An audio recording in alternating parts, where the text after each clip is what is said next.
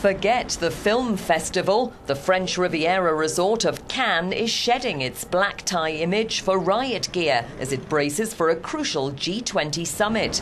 Thousands of extra police have been deployed along the Mediterranean coast, with key talks due today ahead of the summit's official start tomorrow.